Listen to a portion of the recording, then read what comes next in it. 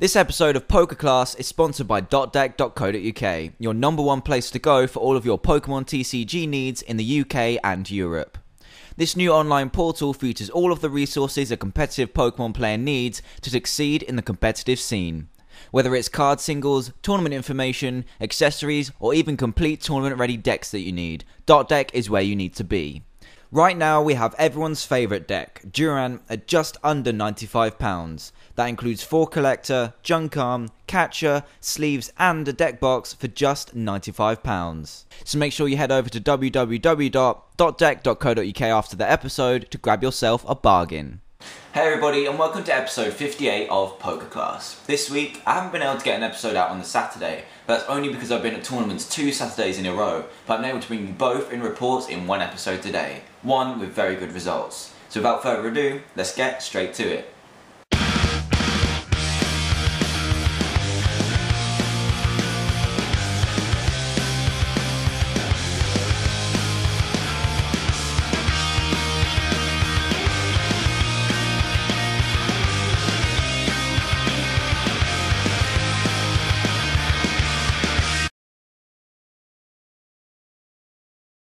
So Saturday the 7th brought us to Nottingham City Championships, set to be one of the busiest of the series, so things would have to go well to get top 8 and secure some points. We had enough players in Masters for a nice kicker all the way to 8th place, which meant that everyone in the top 8 would guarantee at least some championship points. Going into Cities, I was still unsure what to play since there are so many decks out there at the moment, so I decided to stick with Reshiram Typhlosion a couple more times since it's served me well so far. The biggest changes to my list were taking out the 1/1 Ninetales in favour of 2 Rocky Helmet, one of my personal favourite cards right now since it tips the Magnezone and anything Eviolite matchups back in your favour. I also decided to play a single Smeargle just to give it a spin. The retreat cost is manageable because of Afterburner and gives you another basic to the already low count you have. So enough of the list and straight onto the report. Round 1 was against Luke Williams playing Magnezone Electric. This matchup was still kind of hit and miss depending on how many KOs they can get with Thundurus and how long it takes me to hit Rocky Helmet, and this game did not go according to plan whatsoever. He went first and started Thundurus to my Smeargle. Thanks to Smeargle, I'm able to keep track of his hand, which wasn't strong, but the top decks he got allowed him to evolve from Magnemite to Magneton and then into Magnezone on turn 3. This allowed him to use Magnetic Draw to start hitting all of the junk arms, catchers and switches necessary to avoid me stalling behind his electric, to pick up some pace, and by the time I have Typhlosion out, he takes his 6th prize. So less than a great start to the day. I have to win out the rest of my games to have a definite place in top cut, and my next game is against Derek Wheatley playing Crobat Vileplume. This game I start Smeargle again, which happens to be my saving grace this game. Since he's playing Vileplume along with his stage 2, he ran Professor Elm's training method to get his lines out quicker, but that left me open to use them 2 turns in a row via Portrait to get my Quillavas out on turn 2, rather than having to fish them out while he gets a turn 2 Vileplume. Despite my fast Typhlosions under Trainer Lock, I had to play carefully to keep energy in play while retreating around and attacking his Crobats to sit at annoying 130 HP. This game does come down to the wire though when Jirachi hits the field. I have 1 prize left to his 3 and attempts to carry my active Reshiram with Tyrogue, flips going his way and then devolve my 2 Typhlosions for the game. This works for around 2 turns, but the last flip goes in my favour and I'm able to take the KO on the Tyrogue to go to 1-1. So I'm set for top cut still and I'm up against Ben Hall and he's playing Durant, one of my favourite matchups to play. It's not an auto win that everyone expects since you do need to watch out for all kinds of tricks such as Rainbow Energy, Seeker and many other things they can spring on you before you take all of your prizes. Luckily for me, he starts with a mulligan showing Metal Energy and Dual Ball, so I just start with a single Cyndaquil rather than the usual Reshiram that's sitting in my hand. From here I just wait out getting a Typhlosion onto the field, which happens by about turn 3, and I can start one-hit KOing Durant while piling enough energy onto it to avoid any crushing hammer shenanigans. This means I can take 6 swift prizes before even half my deck is gone, and I can safely move on to 2-1. Up next is Johnny Hall and he's playing Magnezone Typhlosion, which is a very tough matchup for me since he will have that extra big hitting attacker while I'm capped at 120 without plus power help. Rocky Helmet will help me out here to keep on top of the Magnezones though.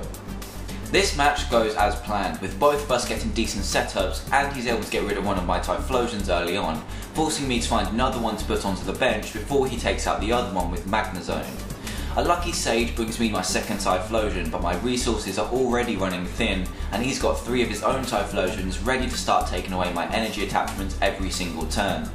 We exchange KOs since I'm struggling to keep up with the one-hit KOs, but I'm able to pull off a KO on enough Typhlosions to stay 2 prizes ahead by the time time is called. He has to take 2 more prizes just to tie the game, which I make it harder for him to do since I have no energy and no way to take a prize. This works out in my favour and time saves me from the full game. Kinda sucks for the other player, but that's another way to win the game and leads me on to 3-1. Next up is Liz Roberts, who's playing Durant, so I'm looking forward to taking on another Ant. This time I already know she's playing the deck, so I just start with the lone Cyndaquil and begin attaching energy. I have the turn 2 Typhlosion in hand, but her start is really slow since she's lacking the Collector or Dual Ball flips to get any decent devours on my deck. I am forced to play Juniper at one point to fish for my 3rd energy to attack with, but since she missed the initial devours it didn't hurt too much. With Typhlosion up front and carrying a Durant every single turn, I'm able to safely take 6 prizes to move on to 4-1. So I'm feeling good to make top cut, but I need to win this next one to have a definitive place, and up next is Tamal Cameron with Magnezone Eels. Things don't get off great for him and starts with a lone Thundurus going first. I get the best start with Collector and Sage in hand, but he's forced to use his second turn to just make a simple Disaster Bolt KO. This sets me up nicely for the second turn donk, and from a Sage I get exactly what I need to get a Typhlosion into play, energy into the discard pile to Afterburner to the active, and attach from my hand for the Blue Flare KO. Bit of a disappointing game, but at least we're both into top cut quite safely. So I finish on 5-1, which was not how the day was looking for me from the start, and I'm guaranteed at least some championship points for this one, and my game for top 8 is against Aidan Wardle playing Zekrom. This matchup is usually okay for me because I can stabilise after the first few turns of aggro attacking on their part, and use my 2 ends to keep them under control for the latter part, but things don't really go to plan that nicely. Game 1 I start with a lone Cleffa going second, for the 6th time today by the way, to his Zekrom. And as you can expect, he just attached double colourless, plays plus power and announces outrage for the quick game 1. Not the best start, but at least I got a choice in the fact of going first in the next game. This one gets off to a much better start with turn 1 Collector and the ability to get Typhlosion and Blue Flare going by turn 2. But then he Poker Gears for a Judge and things get nasty.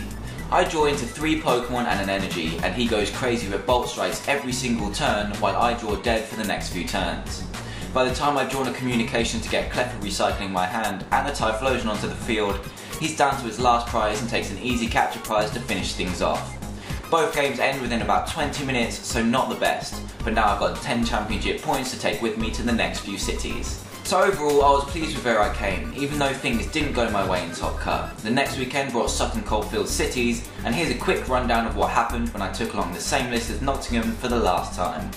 We had a small amount of Masters, but still had a top 4 cut, which meant we had to make 4-1 to have a definite place or not at all. Round 1 was against Ben Hall playing the same deck from the week previous, Durant, and it ended pretty much the same as that week. I managed to get a turn 2 Typhlosion and start running through all his Durants while dividing for less than 4 every turn. This puts me at a swift 1-0 and I'm on to the next game. Round 2 I get paired against someone playing Hydreigon Electro, which was kind of intimidating with 150 HP, but my quick start in this one along with his poor energy mites forced the game into my favour. Smeagol allowed me to use 4 Sages in the first 2 opening turns, which netted me the cards I needed to get Blue Flare rolling as soon as possible. His energy mite gave him 0 energy and I was able to capture around the lone Hydreigon to take all 6 prizes before time is called. On to 2-0 and looking good. Next up was George Boone with Magnezone Electric, a matchup that is so close, made even closer when we both get decent starts. The game goes all the way down to time and I have no Typhlosions on the field due to one of my Cyndaquils being one of my 2 last prizes, stopping me from doing so. He's running out of energy and I still have 2 left in my 3 card deck, but failed to draw any to take a cheap KO with 2 Junk Arms available in my hand. This means he was able to safely take a Lost Burn KO on my Reshiram, with me not being able to tie it up and take 2 prizes in 1 turn, meaning I'm down to 2-1. Round 3 I'm against Tommy Roberts playing the Mirror. His build is a lot different to mine however and has thick Ninetales lines along with Super Rod, and he gets a quick start to boot. I have a horrid hand and am forced to Juniper away 3 catches to start picking up speed, but by the time I do, he has 3 Typhlosions in play, ready to put energy where they liked, and Blue Flare for all of his prizes. This left me at 2-2, but with a very high resistance, so depending on the next set of results, I could make it into top cut as only 3-2 if I win my next game. My last opponent of the day was Derek from the weekend before, but he's not playing Vileplume this time. He's brought along Thunderous, Zekrom, Electric with Max Eviolite, which is going to be tough to take the prizes needed to stay ahead.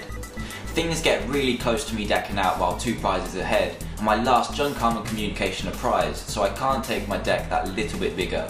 Luckily for me, I'm able to stop him taking a prize going into time, which means I can't lose on prizes, but if time gets called on his turn and I get the extra 2, I'm definitely going to deck out. Luckily for me, time is called on my turn, giving me just the 1 extra turn, and I'm able to Typhlosion his energy away to stop him from taking prizes. This puts me at 3-2 and I finish at 5th seed of a top 4, which I can't really complain about. So Reshiram Typhlosion has just about run its course and brought me some very consistent results. There's one more cities I'm definitely going to this Saturday in Crawley with the Dot Deck team, and make sure you check back here for match coverage of all the events in a few days' time. If you haven't already, make sure you check out the matches we recorded from Nottingham Cities, make sure you rate, comment and subscribe, and I'll see you all next week with my final Cities report.